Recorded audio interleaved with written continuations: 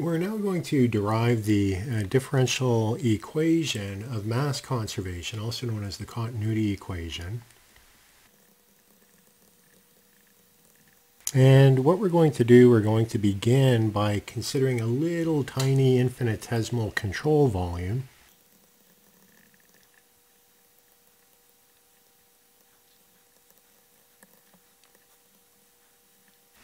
Okay, so there is our control volume. Now, what I'm going to do is I'm going to write out an expression for the mass flux in the x direction. And we're going to use the Taylor series expansion in order to express this. And we'll have mass flux coming in on the back surface, coming in here. And we'll have mass flux leaving this surface here. So let me write out an expansion, Taylor series expansion for the mass flux. And now on the front surface, we know mass flux is going to be rho u times A. But if it's a Taylor series expansion, we have to add in the change. So this is assuming that we're expanding this about the very center of our control volume cube.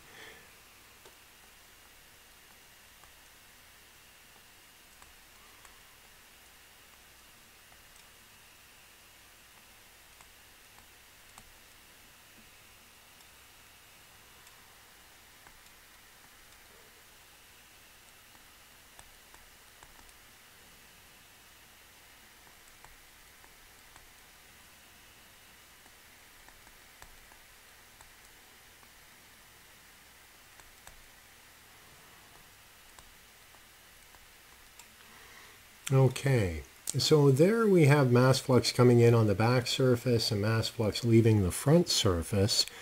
And this we are going to apply for all three directions.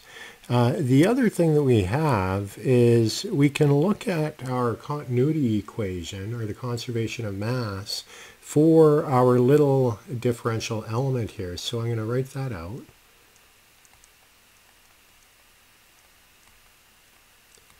And we know from all of our control volume analysis that that is 0.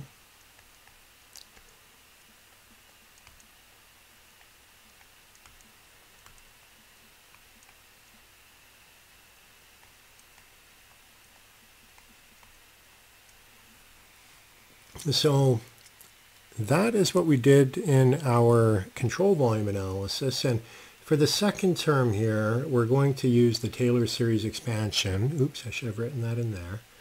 This is a Taylor series expansion.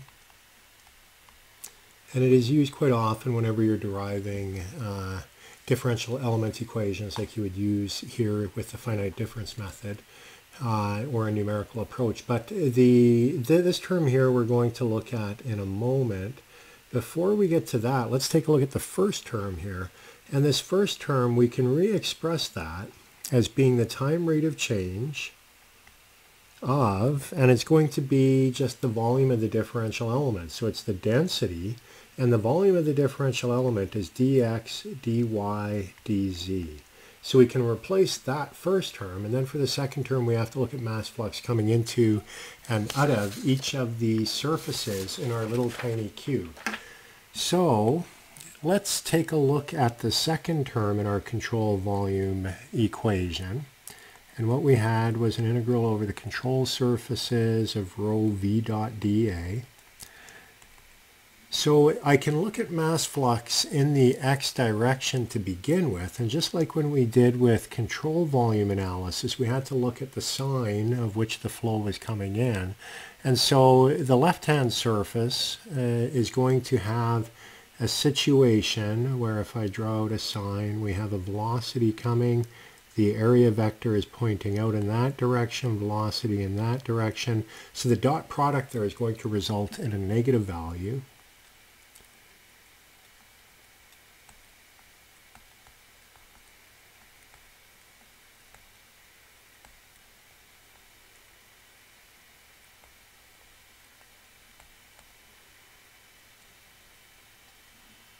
And then for the right-hand surface, the dot product for that one is going to be positive.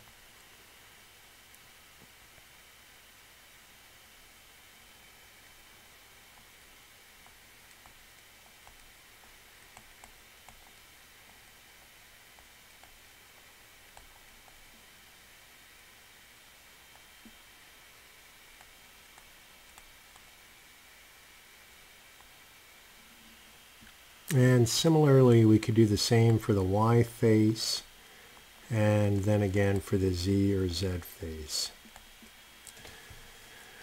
Okay, so when we expand all of this and do it for the X, the Y, the Z face, and then we bring in the time rate of change of the mass of the control volume, our continuity equation for our little element starts to look something like this.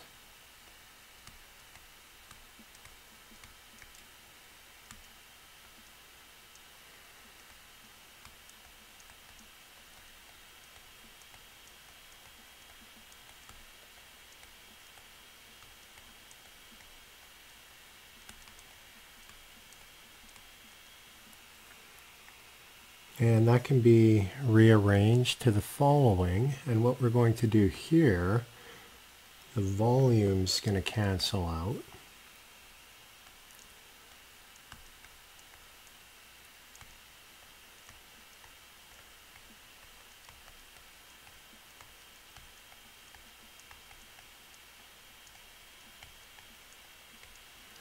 Okay, so we get to this point. Now, what can we do with this equation here? Well, the partial rho, partial t, that's fine, but it's this one that we're going to take a look at.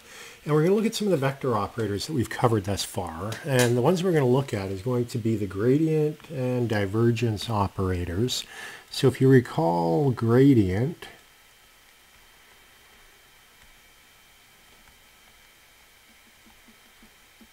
and gradient was defined as being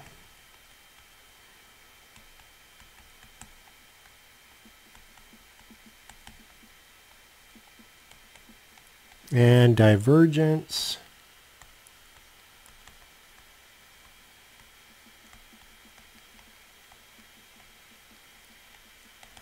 what we had was del dot some vector. So I'm going to apply it to an arbitrary vector A.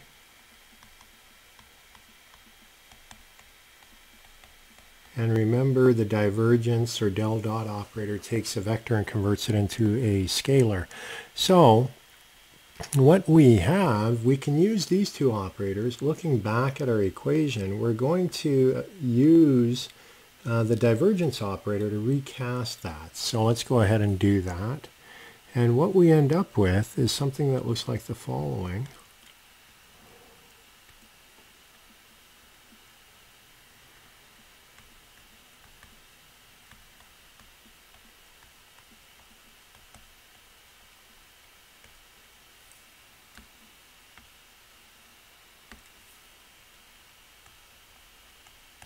So if we look back at our equation, we can see the divergence of rho times the vector v is exactly what we have for the second part of our equation, and consequently we can rewrite continuity to look something like this.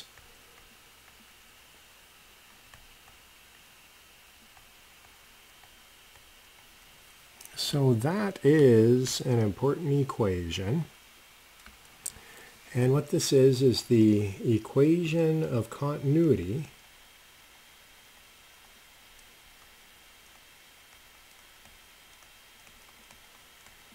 and also known as conservation of mass.